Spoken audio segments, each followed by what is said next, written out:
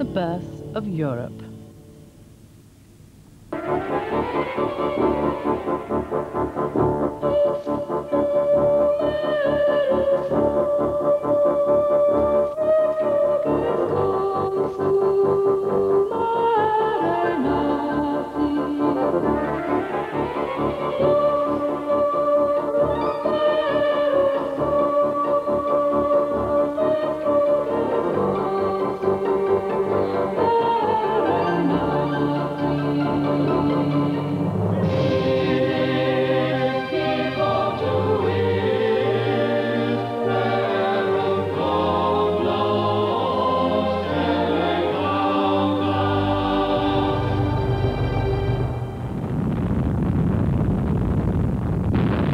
When continents collide, mountain ranges are born. When Africa crunched into Europe, the Alps were formed.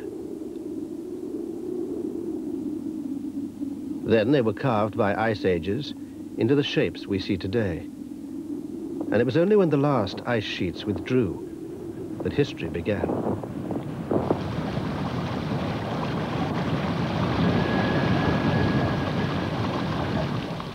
Geology came before history, and the resources from within the earth have molded our society on it. Metals transformed farmers into warring chieftains.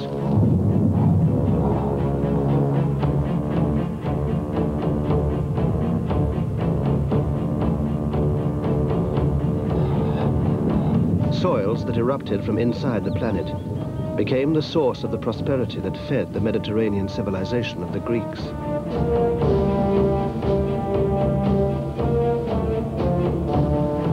A civilization that was seen and conquered and absorbed by another one, that of the Romans, who then marched north, extending their world to take hold of new lands that had been born beneath tropical seas.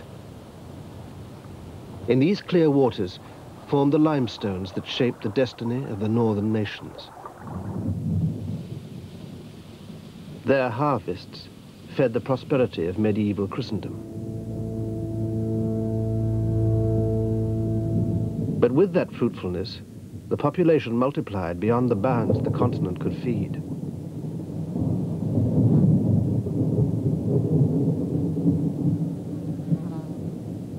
From catastrophe, Europe was to climb to greatness once again, with the aid of a still older geological harvest, coal.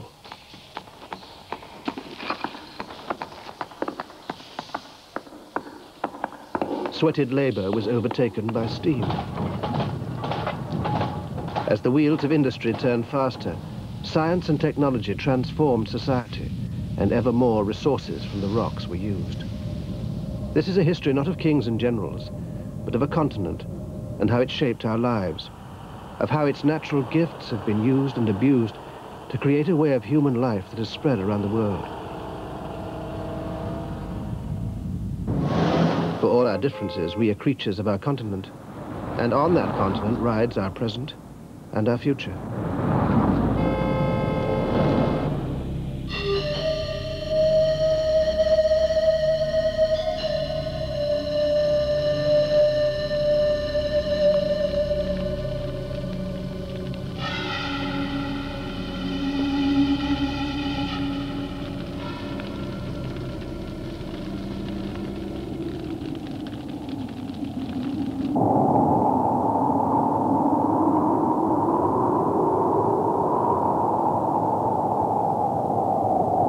Our story begins 60,000 years ago.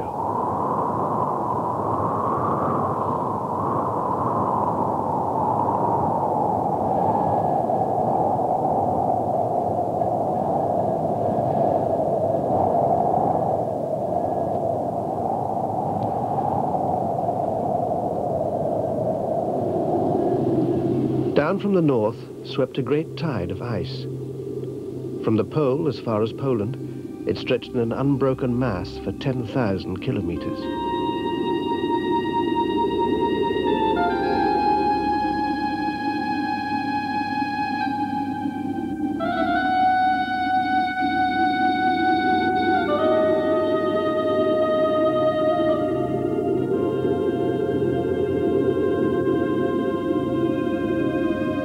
Trapped in this icy mass was so much water that lakes, rivers, seas and oceans dried.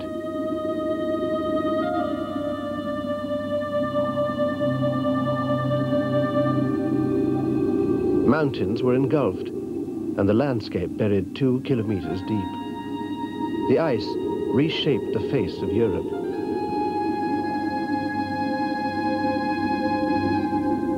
Where it stopped lay a bleak landscape, but one that nevertheless bore life.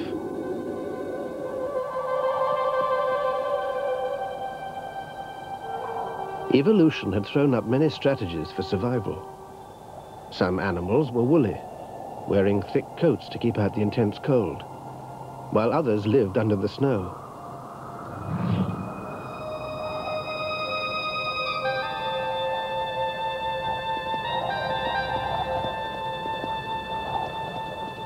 "60,000 years ago, there was another kind of animal that had evolved too.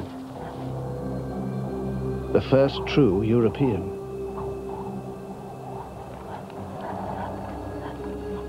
Neanderthal man.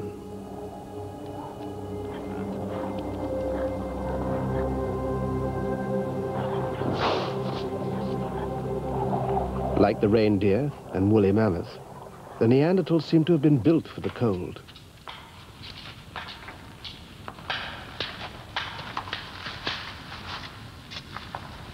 But were they our ancestors? And where were they from?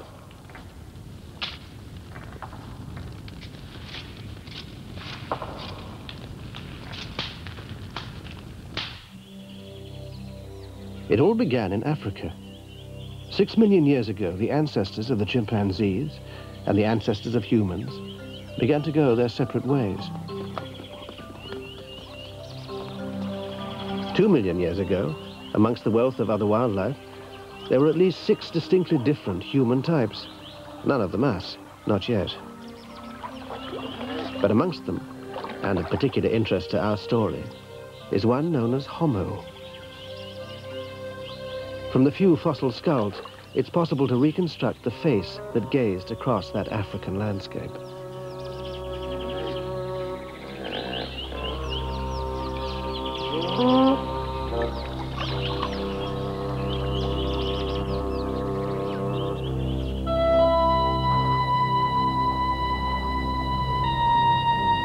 The chance of any fragment of human or animal surviving from so long ago was minute. It needed to have been overlooked by a range of efficient scavengers, which, working together, can reduce the largest carcass to absolutely nothing.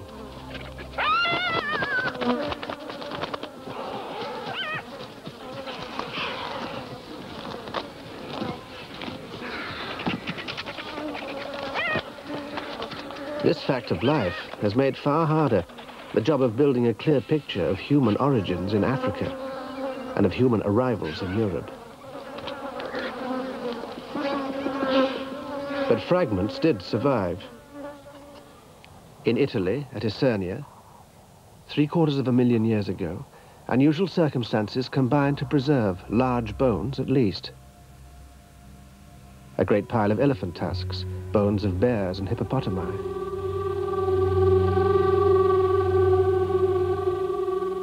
Buffalo skulls, the remains of warthogs and lions.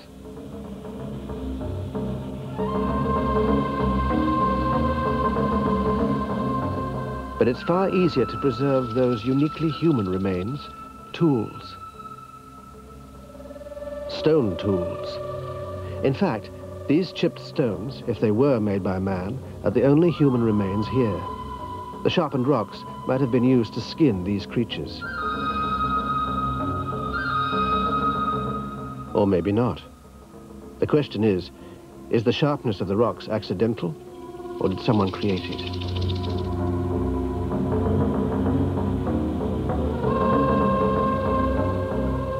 Stone tool-making helps to distinguish Homo from the ancestral apes.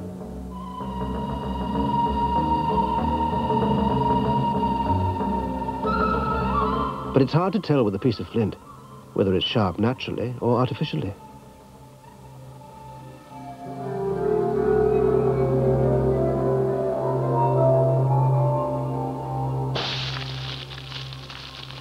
natural processes can produce a flake that looks exactly like a man-made tool.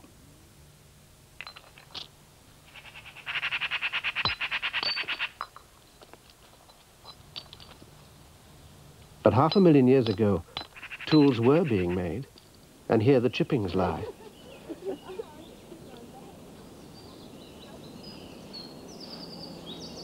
Archaeologists are certain of these and mark each scattered flake with its own flag.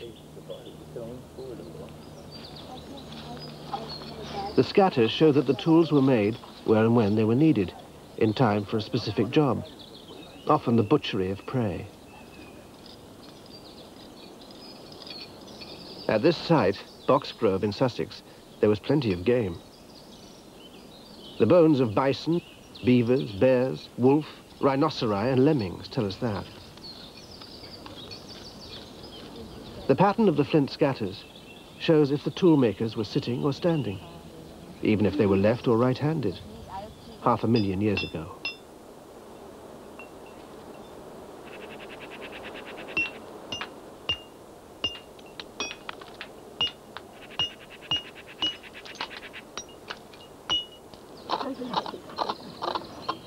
Occasionally, as the archaeologists uncover the flints, they find the fossilized bones of the animals that were actually butchered.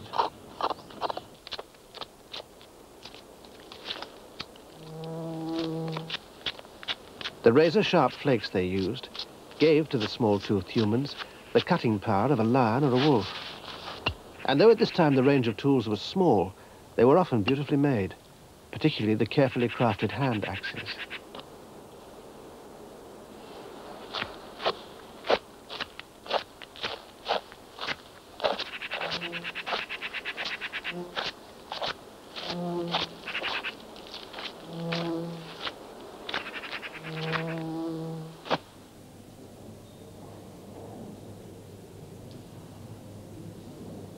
Archaeologists can sometimes reassemble the original nodule of flint that was struck to produce sharp flakes. This then allows them to work out the exact sequence of events as the toolmaker worked. This nodule was struck repeatedly to make a series of cutting flakes. But when the toolmaker got to this point, he or she realized the flint had a flaw, which made it impossible to continue. In a fit of anger, he smashed the remaining nodule to pieces.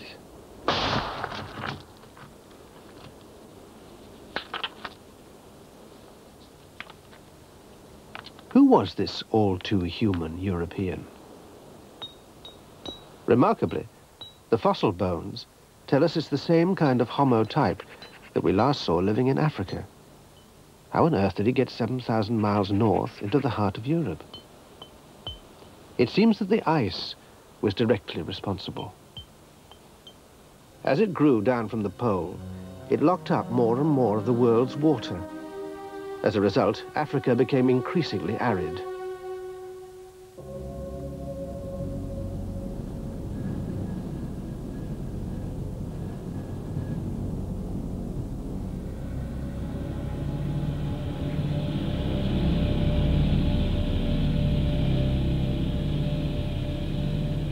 Very slowly as the ice cap itself expanded, the grazing herds moved their range to the wetter north in search of new pastures.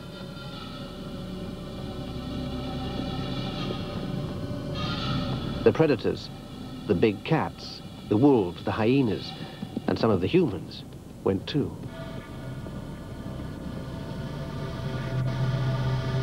So the Homo-type humans followed the prey out into the inhabitable margins between the dry south and the frozen north, coming at last for the first time to Europe. After this first big push out of Africa, humans found themselves in a continually changing world. Over the millennia, the ice kept coming and going. In the past million years, there have been no less than 17 of these glacial tides. In fact, we're still in an ice age. It's just that the tide's out. Eventually, whether we like it or not, the ice will return.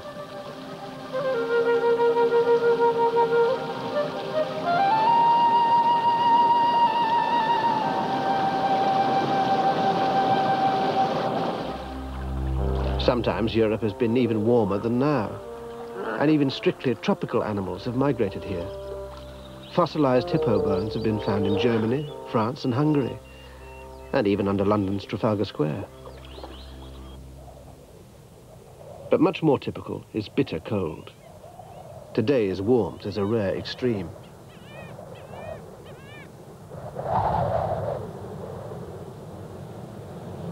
For 900,000 of the past million years, Europe has been a frozen, unforgiving place,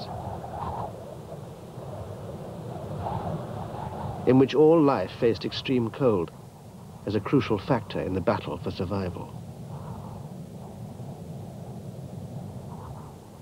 There's plenty of hot scientific debate about the reasons for this climatic fluctuation, but a widely accepted theory is that the Earth is wobbling like a top, oscillating slightly on its axis every 100,000 years or so. At certain times, this cools the poles just to the point where eventually the winter ice lasts through the summer, and that's all it takes. From then it starts to build up. It seems it was the ebb and flow of the ice that was the driving force behind man's evolution.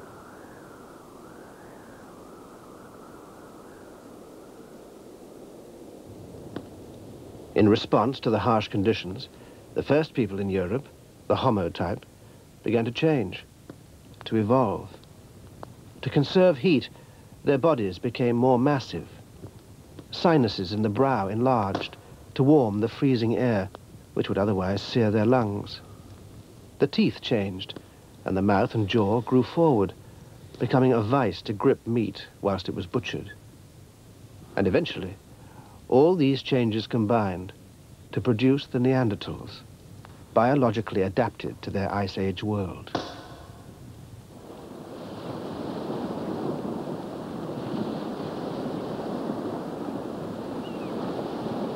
In archaeological remains, amongst these dramatic cliffs at La Côte de Saint-Brelard in the Channel Islands, you can see the change take place.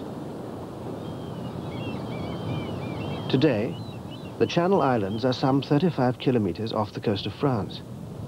But when the ice sheets locked up the world's water, the sea dried up, becoming grassland across which giant herbivores roamed.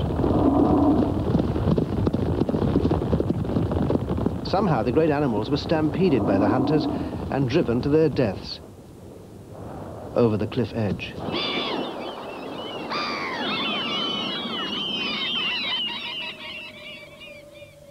As well as a mass of fossilized bones at the bottom of the cliff, like this skull of a woolly rhinoceros, there were thousands of simple stone tools of the type made by the early Homo people for butchery. From other remains, around 200,000 years later, there are both more advanced tools and 13 teeth, quite specifically Neanderthal teeth.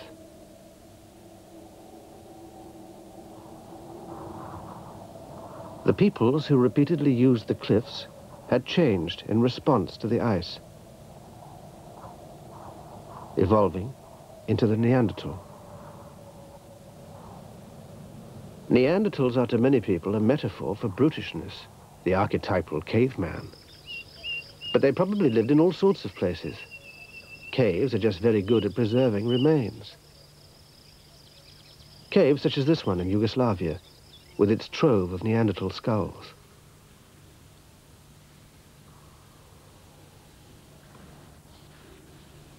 One has a deep wound that has healed. What that must mean is that someone who was incapacitated for a long time, unconscious, even brain damaged, was cared for, fed, nursed by brutal cavemen.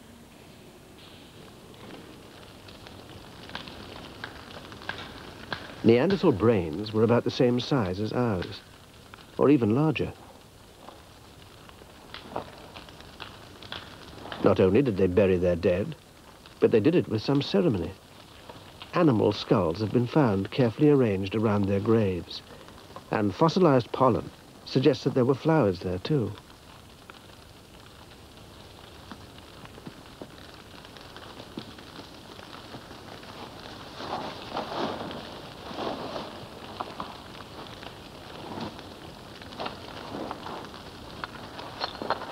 All of this implies some concept of an afterlife, or at least a sense of loss.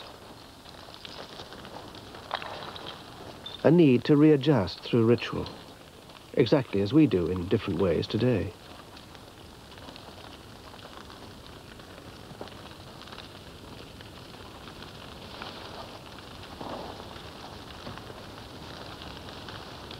For 100,000 years, the Neanderthals were the only humans in Europe. And then something happened. They were sophisticated, caring, certainly adapted to the geography and the climate. But they vanished. 35,000 years ago, one human face of Europe was replaced by another. Ours. Physically identical to us in every respect, these were our true ancestors. Where did we come from? Another great ice age cycle had begun, and once more the plains of Africa had dried out. While the Neanderthals were evolving in Europe, our direct ancestors had been evolving in Africa. All the races of humans on the Earth today are descended from these African ancestors.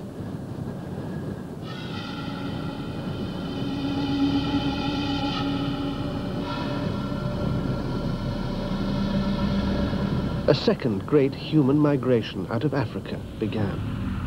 And 2,000 years after our forebears reached Europe, the last pockets of Neanderthals were wiped out.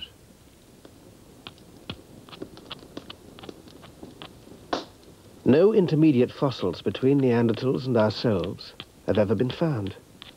It seems that we simply took their place, violently maybe, or by simply outcompeting them with the aid of a more complex social structure and more advanced toolkit. We may not have had the Neanderthal strength, but we were better with our hands. Our toolkit was based around long flint blades, struck from a carefully prepared core.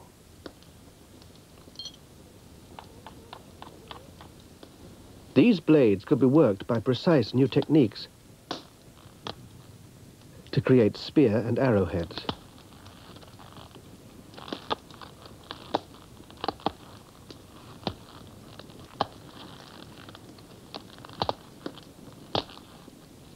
The same flint blades formed the basis of a wide range of other tools. We discovered an entirely new concept, glue, and another, string.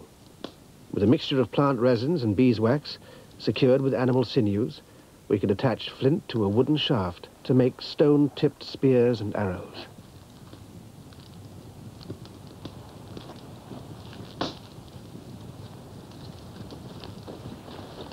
And that wasn't all. We had shoes and well-made clothes. We even had whistles, made from the toe bones of deer, perhaps for coordinating the hunt.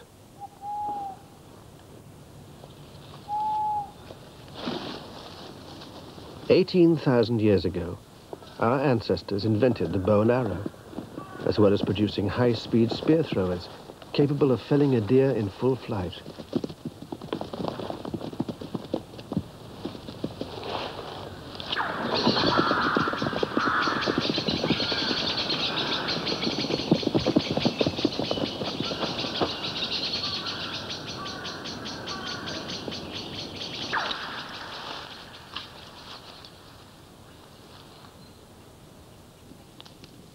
Our hands never seemed to rest.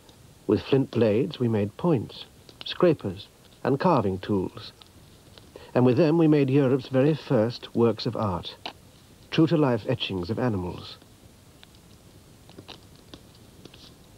And sculptures, such as these swimming deer, with all life's proper dimensions, and realism down to the folds of skin around their eyes. 23,000 years ago, a human in Europe sat down and carved this tiny, exquisite head.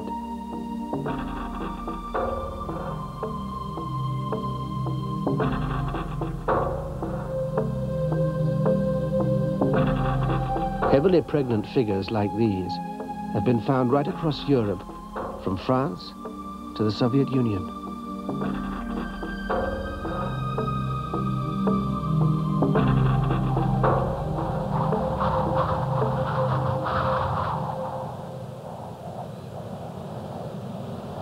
The end of the Neanderthals and our arrival took place in one of Europe's warm periods. Then, 20,000 years ago, the ice started to move again. Another ice age had begun. The Neanderthals had evolved physically to withstand the cold. But would modern man be able to cope with the same bitter conditions? Unlike their thick-coated companions, they were not biologically adapted to the cold. They had to use their wits. Right up at the very edge of the ice, where there were no trees to build shelters, they built them instead out of the animals they killed. 15,000 years ago, huts made of the bones of mammoths.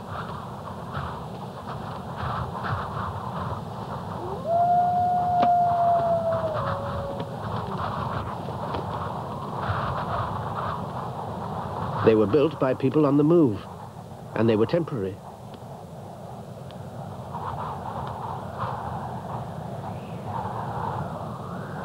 When in use, they would have had skins drawn tightly over the frame.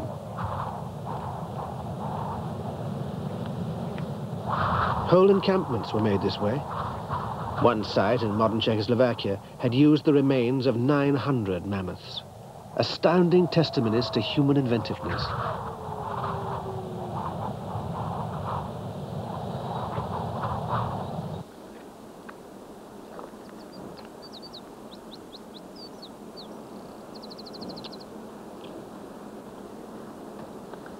The peak of the cold corresponds to a peak of creativity.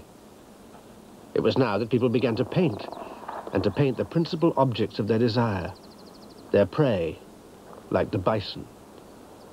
But the paintings were no clumsy efforts. In Altamira, in northern Spain, on the ceiling of a cave, there are paintings that are 14,000 years old, which are surely masterpieces.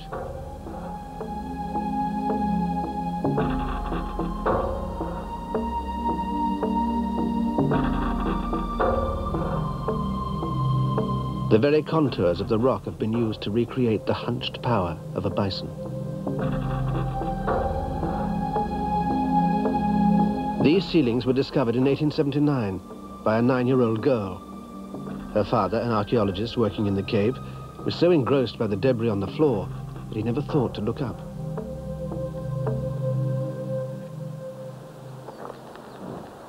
The paintings matched their subjects so perfectly that at first other archaeologists refused to believe that they were what they were.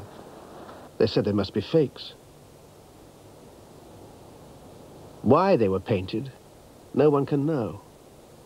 Maybe the cold had driven the great herds of bison away. Perhaps the painters were trying to persuade the gods to bring them back.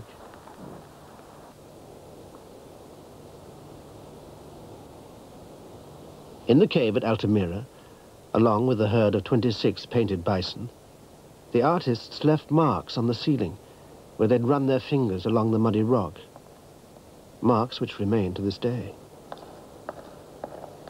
It's possible to work out the exact technique of the prehistoric artists.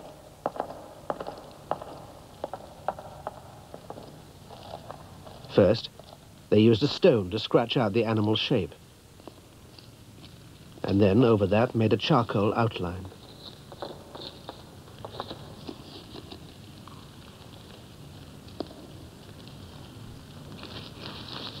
Then the paint. Rocks were ground up and mixed with water or a little fat and were applied by finger. Black color came from rocks containing manganese, and red and yellow from different kinds of ochre colored by iron oxide.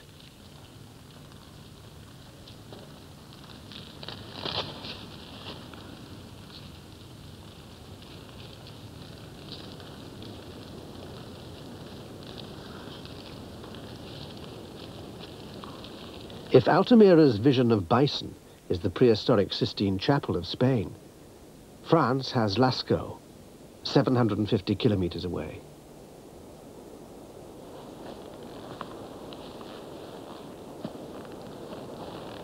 The same masterful execution, with a larger assortment of subjects. Perhaps there was a school of painters, a guild, even a priesthood, who decorated caves throughout the region. But what are they for? Why are they so often in places so hard to reach and so dark?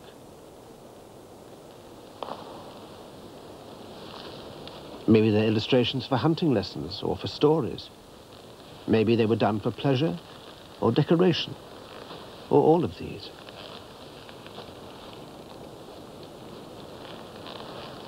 There's no reason why they couldn't have had their own Rembrandt, or for that matter, poets, musicians, or philosophers. There's no reason why they couldn't have had a rich culture, and by the evidence of their painting, they probably did.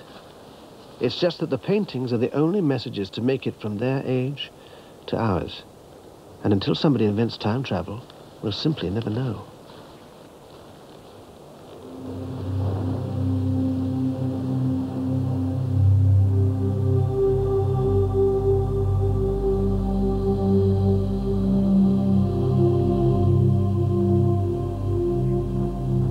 For the new Europeans, the reward for surviving an ice age was a much improved continent. The world emerged from the melting ice cap as if from a cocoon, newly shaped, fresh, well-watered, vibrant.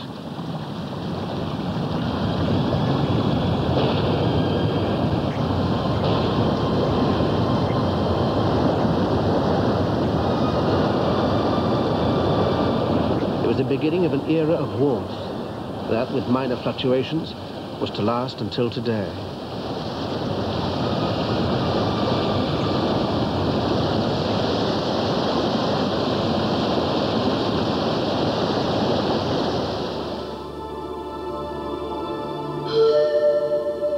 It was the beginning of our Europe.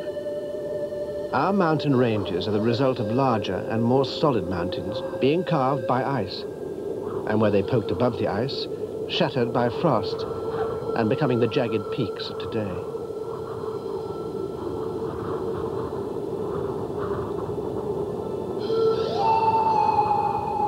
The shape of our landscape is the cumulative result of many ice ages working on a basic landmass, each one taking up where the last left off, cutting deeper valleys, carving steeper mountains, scouring the rocks, leaving marks.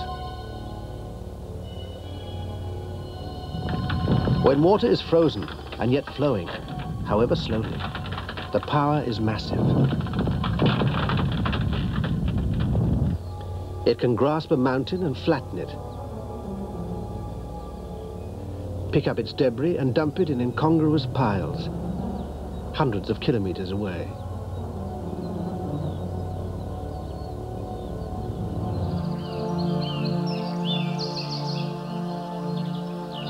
And then, when the ice goes, there's a brand new topography waiting for life.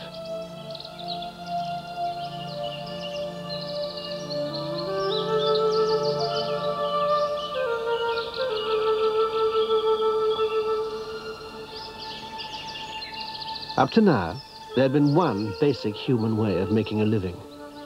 Restless, often nomadic, hunting and gathering, following their prey.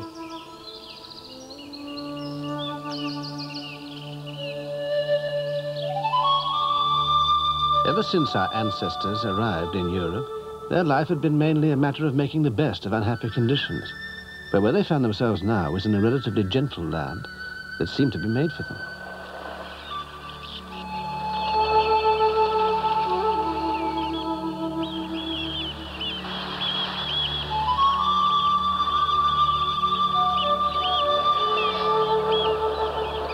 People could settle permanently beside lakes and never exhaust the food supply.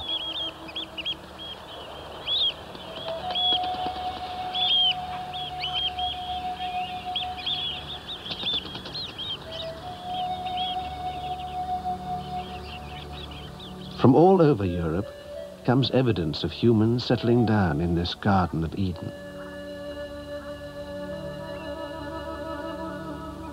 And as always, inventing new ways of exploiting it. One group of people in Denmark developed a highly sophisticated eel fishing technology with canoes, night lighting, and special forked spears for gripping the slippery prey. These people were so well surrounded by resources that they probably didn't have to work for more than 20 hours a week and had a lot of time for art, music, storytelling.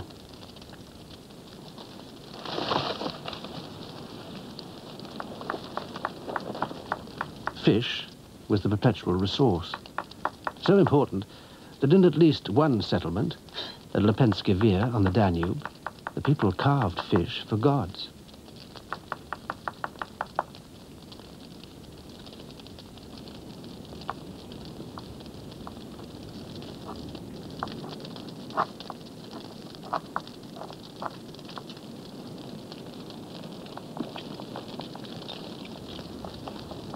These people left behind remains of birds, fish, game, and in some places stacks of shells.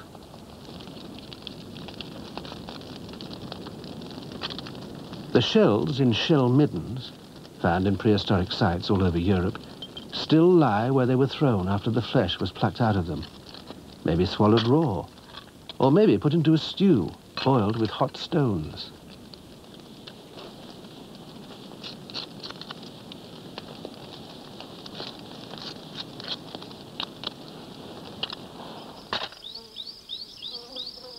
This midden in Portugal, though nearly hidden by the trees on it, is enormous and must have taken hundreds of years to accumulate. It represents a society so settled that generations of people were buried in the great shell pile that they themselves had helped create. All through the new, warm Europe, such displays of permanence herald the end of the hunting and gathering lifestyle. For thousands of years, in competition with many other animals, humans had been eating seeds, collected from as many as 150 different species. But there wasn't much nourishment here for something the size of a human.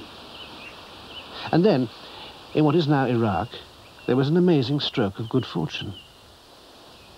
2 wild grasses had hybridized, and the grains they produced were much fatter than before. It was wheat. Collecting enough food suddenly became much easier. The more so because the fat seeds tended to fall near their parent plants and to create large clusters. And that may have suggested the revolutionary idea of planting the seeds for themselves.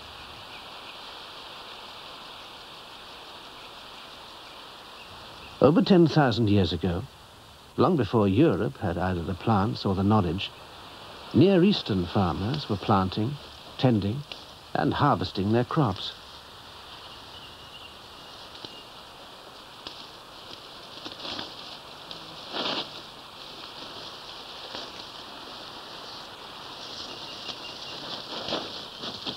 The addition of agriculture to the human range of skills has been called our greatest revolution.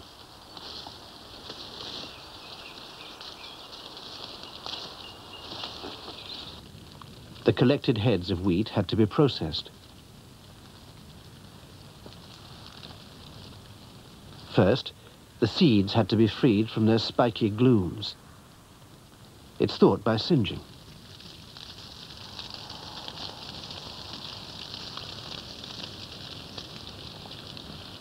Then, after winnowing to remove the husk, the loose grain could be laboriously ground into flour.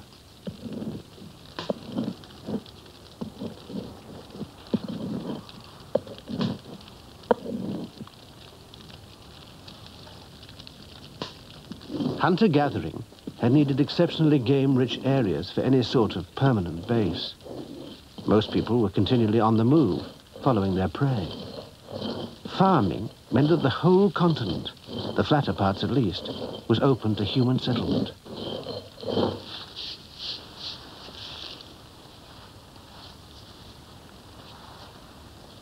Compared to the varied diet of the roaming hunter-gatherers, the new one seems pretty dull. Flour could be made into gruel, or mixed with a little water and fat, kneaded into unleavened cakes.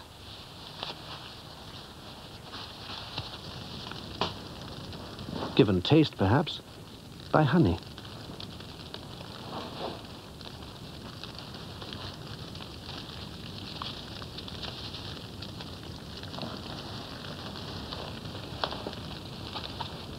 But there was meat, too, because soon after people began controlling the plant life around them, they took the next logical step and domesticated animals.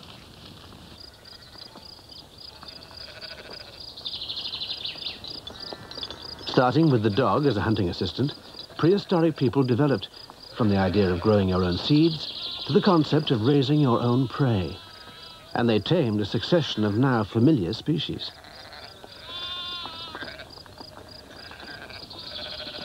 Sheep, goats, pigs, cats and cattle, and about a dozen others. The precursors of today's docile domestic animals were often formidable beasts. The ancestral type of sheep, for instance, were tough, aggressive and extremely athletic.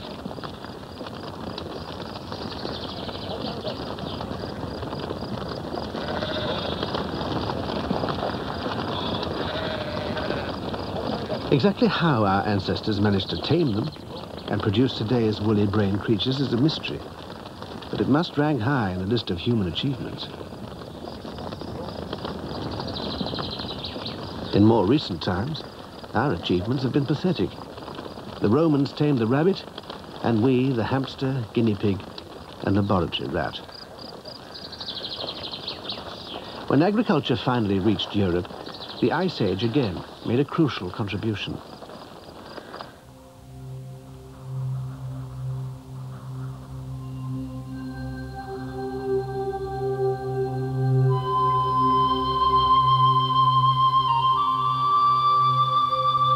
As the ice sheet retreated, it left in its wake vast amounts of finely ground debris, the powdered remnants of the mountains it had flattened.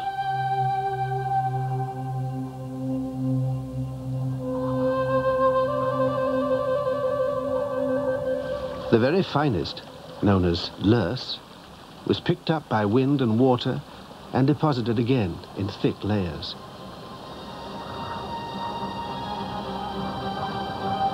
In swathes that followed the prevailing winds across the continent.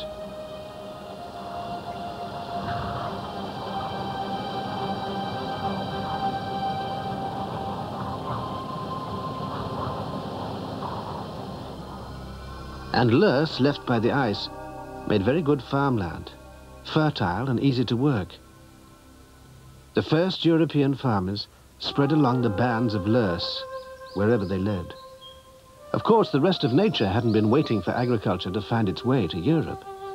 Often, forests had already grown up on the fertile loess.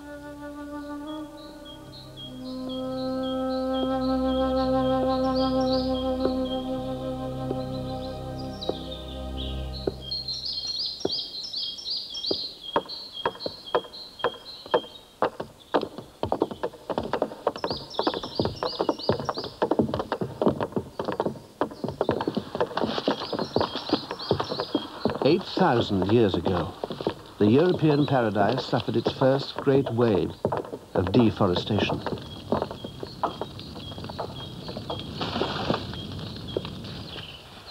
Then later, cattle came, not for their beef so much as for their living muscle, pulling wooden plows.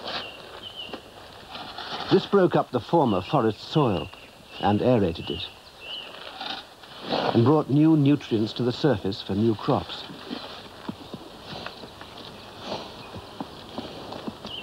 Agriculture, while bringing stability, brought other changes too.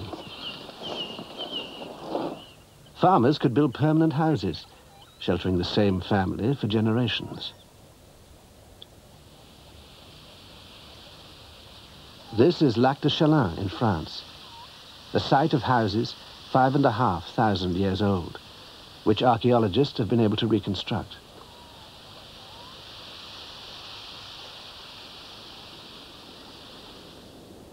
From the site, they've excavated clay pots, beakers, cheese molds full of holes. There are even cores of chewed crab apples and singed ears of corn.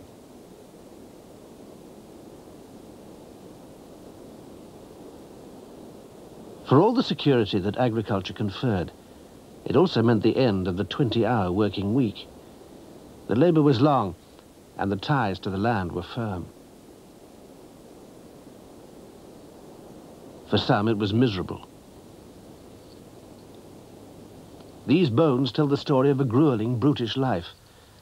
She was a young woman, somewhere between 18 and 24. Her toes are arthritic, with large masses of bone growth where none should be, probably caused by repeated and excessive pressure.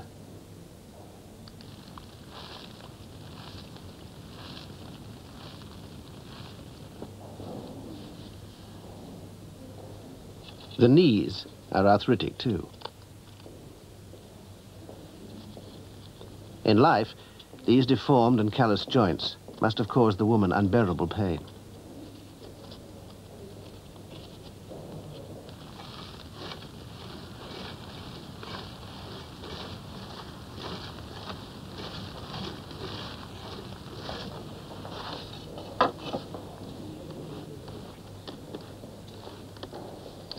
The vertebrae from her lower back are crushed and bent.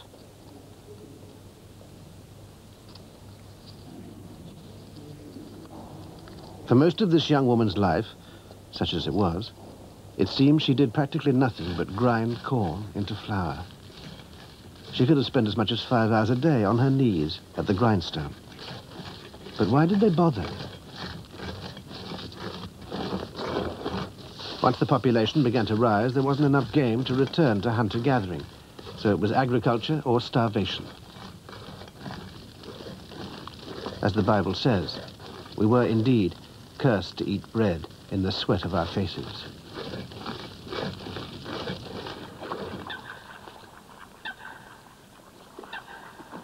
Agriculture may have brought a heightened awareness of certain aspects of nature. Astronomy, for example. It seems to have been a factor in the orientation of houses. Some of them seem to have been aligned with the summer solstice. An effect of farming, perhaps, was an increased sensitivity to the seasons.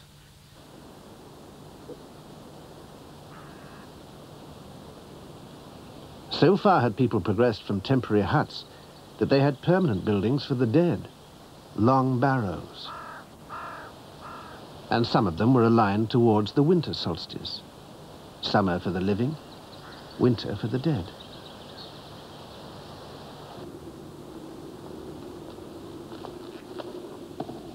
And inside, designs, circles, interpreted by some as expressions of the unbroken, unending cycle of life and death.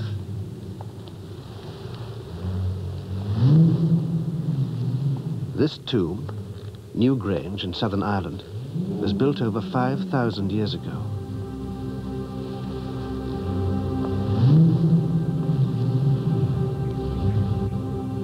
When it was built, and it was built meticulously, these gigantic European tombs were the most impressive monuments in the world. Even the pyramids wouldn't be started for more than 1,000 years.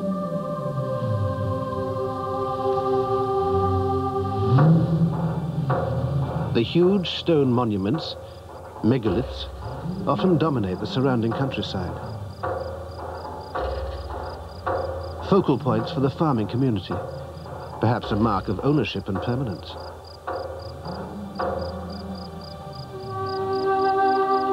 Another monumental fashion spread from either northern France or the Iberian Peninsula. Huge standing stones, such as these in Portugal.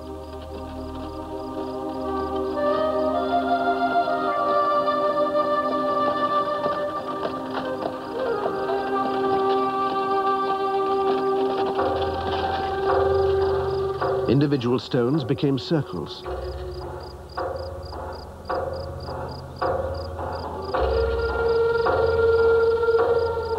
From Portugal to Scotland.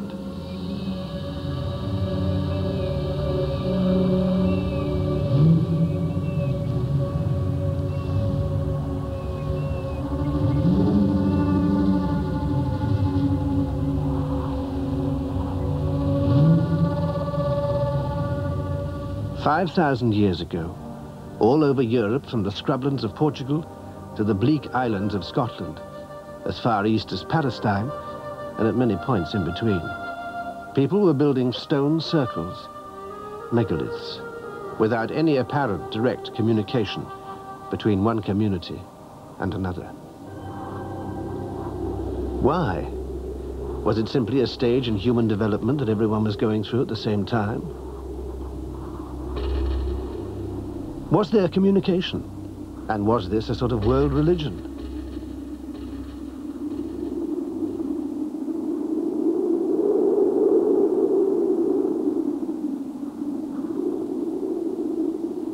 The bones and tools of our early ancestors are open to analysis and interpretation, but their thoughts and beliefs are not.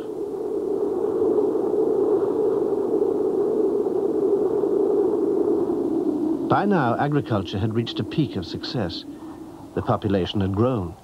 Farmland was hard to find. And for the first time in European history, people built fortresses to defend it. The tools they used to build them and the weapons they used for defense were not made of stone.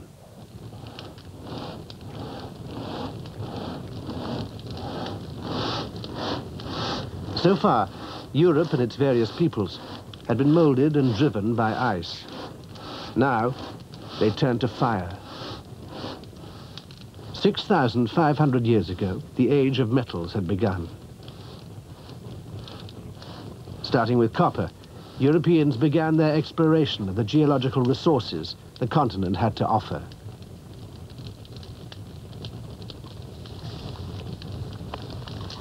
A process upon which all our subsequent history would be built.